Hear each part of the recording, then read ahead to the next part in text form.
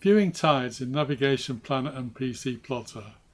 First select Tides from the main menu and then click Show Tides.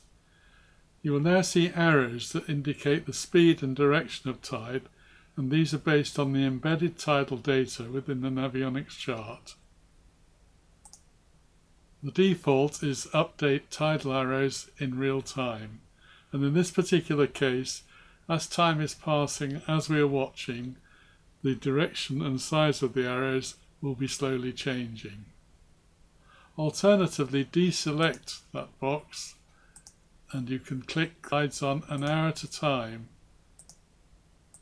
which is a quick shorthand way of just seeing what the tide is doing. Another alternative is to enter date and time.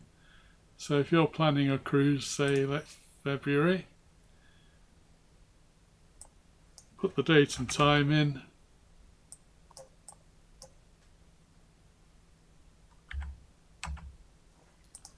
click OK, and there we have the tides for that particular time and date. Again, you can move the arrows on an hour at a time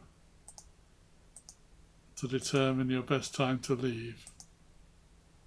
Let's now have a look at tidal diamonds. Right click on the diamond and then click Object Information.